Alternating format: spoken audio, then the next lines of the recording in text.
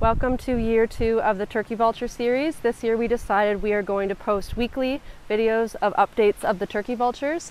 Turkey vultures do nest in the same place year after year, so they've been in this abandoned house for multiple years, but last year we had our series called Watch Me Grow, and if you haven't seen it you can watch it here.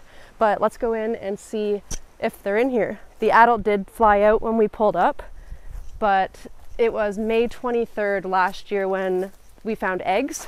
So we think there will be eggs in here.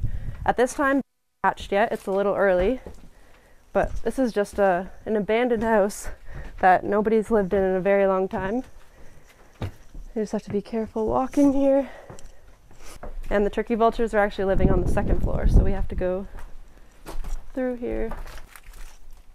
Okay. And is there eggs? Oh, yep, 2 eggs right in the corner. Actually, she put them in a different spot than last year. So last year she put them in this little nook right there, but now she put them to the right. And turkey vultures actually don't build a nest. They just put their eggs right on the ground. And they're speckled. You can see the black and brown speckles on them. They're pretty big. I'll pick one up in a second to show you the size comparison.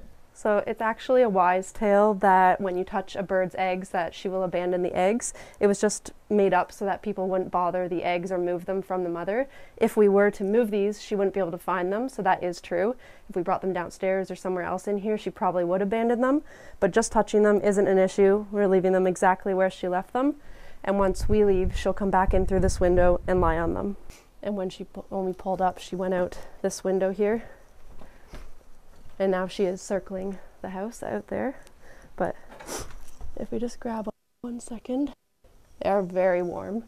And that's how big it is. That's my hand. It's a very large egg. So in a few weeks, these will be hatched. And we will continue the series of watching these little guys grow this year. And last year, only one of them made it.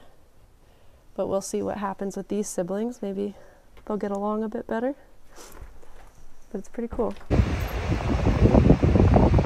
We'll see you next week.